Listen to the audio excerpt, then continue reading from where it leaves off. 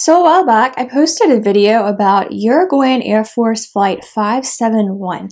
If you didn't see that video or don't remember it, the plane crashed in the Andes Mountains in the 1970s, and the survivors ended up eating the flesh of the dead passengers in order to survive long enough to be rescued. That story is pretty dark, but the men in that scenario only resorted to cannibalism because their lives were at stake. What's even darker is those who engage in cannibalism just because they seem to want to. Let's talk about a bizarre legend out of Scotland that you may have heard about already, but I still had to talk about. This is the legend of Sawney Bean. So just to start out, there is a lot of information out there about Sawney Bean, both on and offline. From my research, I'd say about a fourth of it is from verified, reliable sources. The rest is unverified at best. And as we'll see later, there's plenty of debate as to whether the story actually even happened. So keep that in mind as we go. But here's the story. Alexander Sawney Bean was born in the county of East Lothian, not too far from the capital city of Edinburgh in Scotland. According to an early version of the story, he was born in the reign of Queen Elizabeth, who ruled England from 1558 to 1603. I know it might seem weird to reference a Queen of England in a story that takes place in Scotland before the formation of the United Kingdom, but more on that history later. Most sources said Sawney's parents were hedgers and ditchers, a career that basically involved building fences. Another source said they were tanners. But whatever they did, Sawney wanted no part of it, having no desire at all to make an honest living. He eventually left home and headed for South Ayrshire in southwest Scotland. Somewhere along the way, he met the woman who would become his wife, though it's not clear how they met or if they were ever legally married. The woman has been called Agnes Douglas or Black Agnes and was rumored to be a witch. The couple settled in a cave called Benane Cave in Galloway. They lived there for the next 25 years, not interacting with anyone from the outside world, except their victims. Over the years, Sawney and Agnes had 14 children and 32 grandchildren. Since they didn't interact with the outside world, at least not to the extent necessary to conceive a child, you can use your imagination to figure out how the grandchildren came about. But with all these people living in a cave, they needed a way to support themselves, and not by making an honest living. That would be crazy. Instead, the family took advantage of anyone who came across their cave, robbing and killing them. Men, women, children, it didn't matter. Anyone who crossed paths with them was never seen again. After they were dead, the family would eat their flesh. What parts of the body they didn't eat were thrown into the sea, their limbs often washing up in other cities in the country. Another source said they would salt and pickle the leftovers and then throw what was remaining out to sea. With all these people going missing and limbs washing up on shore, people naturally started to talk.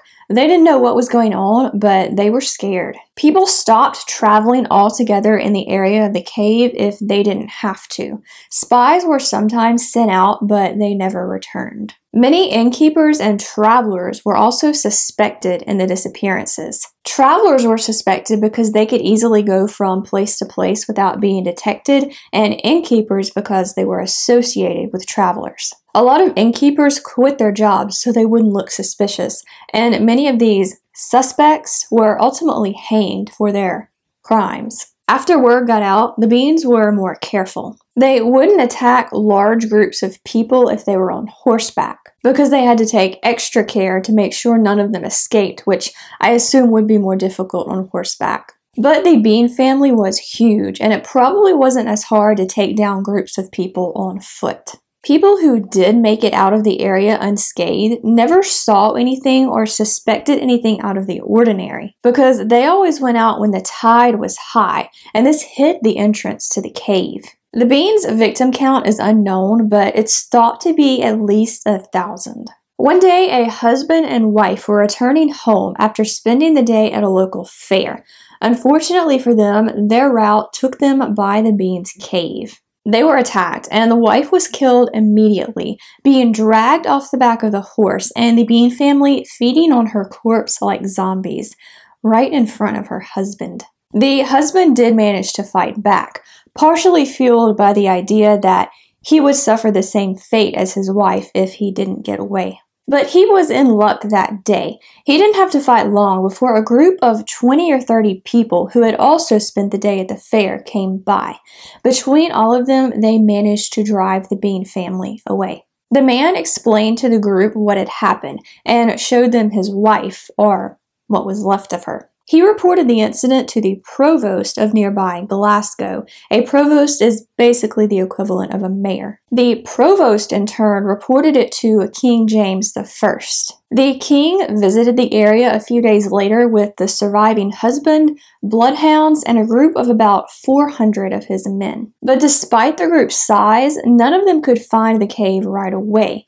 The bloodhounds eventually did find it and stood by the entrance barking furiously. At first, the king didn't think anyone could possibly be in the cave because it was so dark, but the bloodhounds kept barking, so he eventually went in. Finally, the king and his men reached the area of the cave where the family lived. They were shocked to find limbs hanging up in rows like dried beef. Piles of money also lay around the cave, though I'm not sure what use the Bean family would have had for them. The entire family, as well as all the possessions the king's men could carry, were seized and taken back to Edinburgh. The family was taken to a toll booth, a building that housed things like council meeting chambers, courthouses, and jails. The Beans were all executed the next day without a trial because it was believed to be needless to try creatures who were even professed enemies to mankind. And their punishment was almost as brutal as their crimes. The men had their limbs sawed off and bled to death within a few hours. The women and grandchildren were forced to watch this. Then they were burned alive. Despite this torment, they all died without the least signs of repentance. There were a few sources that said either one of Sawney's daughters or granddaughters escaped to a town called Girvan in South Ayrshire. When the townspeople found out who she was hanged from a tree she'd planted, known as the Hairy Tree. So before we move on, there is something that I want to address. There is confusion as to exactly who the king was in this story. Sawney Bean was said to have lived in the 1600s when James I was King of Scotland. Some people think the James I the story is referring to is one who died in 1497, over 100 years earlier. This would obviously create doubt in the story, but I don't think that's the case. Let me explain. James VI was born in 1566 in Edinburgh. He became king the very next year after the death of his father, Lord Darnley. By the way, side note, James's mother was the famous Mary Queen of Scots. As he grew older, James also wanted to establish his claim to the throne of England. So he formed an alliance with Elizabeth I, who ruled England at the time. When she died childless in 1603, he also became King of England. After this, he was known as James I. Another side note, he's also responsible for the commissioning of the King James translation of the Bible. So most sources actually say that James VI/James I, who were the same person, was actually the king featured in the story. And I will call him James I from here on out just for clarity. So in my opinion, the information on King James I in the story lines up. However, there are many indications that the story of Sawney Bean is probably not true. So let's talk about some elements of the story that have had holes poked in them over the years. The Beans were supposedly housed in Edinburgh's toll booth, but at the time it wasn't in very good condition and probably couldn't house prisoners, especially almost 50 of them. Another source noted that the cave supposedly used as the Beans' residence was way too small to accommodate a family of that size. Another thing I thought of is that the Beans were executed in Edinburgh. Remember, Sawney was originally from Edinburgh, but the family lived in South Ayrshire on the opposite side of the country. Why would they go all the way back to Edinburgh if his crimes weren't even committed there? And could they have even made it there in the span of a day? Another thing, and something we'll get into a bit more later, is timing. Sawney Bean supposedly lived in the 1600s, but the story didn't start appearing in print until at least 100 years later. Why did it take so long for it to be written down? But the most notable thing here is that there's no historical evidence of anything like this happening. There's no record of the family's arrest or execution, and there aren't any records of large numbers of innkeepers or travelers being executed at this time either. It's also believed that King James never would have let a story like this be forgotten if he'd taken part in it. So let's talk about some theories. The first thing I wanted to mention was something I found in the comments section of an article. The person said the story may have been made up by Protestants as anti-Catholic propaganda. The Jacobite Rebellion of 1745 and 1746 was sparked by supporters of James II, the grandson of the aforementioned James I. James II took over the throne in 1685, but he was Catholic, and the English, who were mostly Protestant, didn't want a Catholic on the throne. He was overthrown, but claimed to be king for the rest of his life.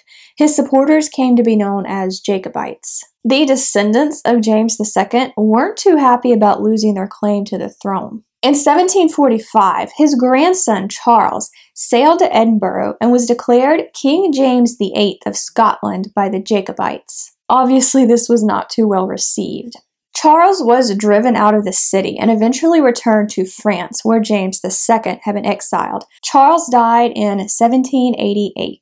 I didn't find much else about this anti-Catholic theory, and I'm sure you could poke all sorts of holes in it. But there was obviously religious tension in the area at the time, and I thought it was worth bringing up. The next theory is that the story was made up, or at least largely exaggerated, for monetary purposes. In the book, The Legend of Sawney Bean, published in 1975, author Ronald Holmes says stories with lots of gore sold pretty well at the time. According to Scottish historian Dr. Louise Yeoman, it sounds like the plot for a box office-topping horror film, and that's because it was invented to serve a very similar purpose, to sell books. On a similar note, some people think the story was inspired by another Scottish cannibal named Andrew Christie, better known as Christie Cleek. Cleek was a butcher in Perth, Scotland, not Australia, and was said to have engaged in survival cannibalism during a famine. He took up with a group of cannibals that was eventually raided by a small army, but he managed to escape. Not much else is known about him after this. But the last and most prominent theory is that the story was made up by someone from England as a form of anti-Scottish propaganda. Like I said earlier, the story of Sawney Bean started appearing in print in the 1700s, though the exact time and place isn't really clear. Some sources said 1701, but others said it was as late as 1775. Some say it first started appearing in newspapers, and others said it actually appeared in broadsheets, which are similar to modern-day pamphlets. I also mentioned that the story takes place in the 1600s, 100 years before it was actually written down, and a lot of people think it's strange that it took this long. In 1707, the Treaty of Union brought England and Scotland together to form the United Kingdom, which of course also consists of Wales and Northern Ireland. But despite this, there was still a lot of tension between England and Scotland at the time. According to Dr. Yeoman, the Sawney story was a dig at Scots, a people so barbarous they could produce a monster like Sawney, who lived in a cave and ate people. Sawney's wife, Agnes Douglas, or Black Agnes, is also similar to Agnes Randolph, the Countess of Dunbar and March in 1300 Scotland. She was sometimes called Black Agnes due to her dark complexion. Agnes once defended her castle against an English siege and was seen as a hero in her native Scotland. This could have been an intentional attempt by whoever made up the story to defame someone who was seen as a hero to the Scottish. And James I, the hero of the Sawney Bean story, probably wasn't very well liked by the Scottish either. According to an article on Brooklyn College's website, since James was the first Scottish king on the English throne and viewed as having opened the floodgates for unwanted Scots of any variety, attributing it to his reign makes a bit of sense. And then there was the name Sawney itself. It was apparently a nickname for Alexander, but also a generic Scottish name, often used in a derogatory way, sort of the equivalent of calling a cartoon Irishman Paddy. If the story really was written as anti-Scottish propaganda, there's no telling who was responsible for it. There has been speculation that it was written by Daniel Defoe, most famously known for his novel Robinson Crusoe, published in 1719. But of course, there's no confirmation of this. Needless to say, real or not, and it's probably not, the Sawney Bean legend continues to fascinate people today. There are dozens upon dozens of books and movies thought to be inspired by it. Most famously, it served as at least partial inspiration for Wes Craven's 1977 movie, The Hills Have Eyes. According to an article on Bloody Disgusting, the filmmaker was struck by the parallel between the cave-dwelling cannibals and the animalistic revenge meted out by more civilized people. I've also read that the legend inspired Texas Chainsaw Massacre, but I'm not sure about that. I already talked about that movie in another video, which I will post somewhere up in the cards and probably at the end of this video or in the description if you want to check it out. So that's all I have for you today on the legend of Sawney Bean. The story is apparently pretty popular in Scotland, so if you are Scottish, I would love to know what version you've heard. And of course, even if you're not Scottish, I would love to know your thoughts down below. If you enjoyed this video, be sure to like and share it. And for more dark content, I hope you'll consider subscribing and hitting that bell. Thanks for watching and have a creepy day. Bye guys.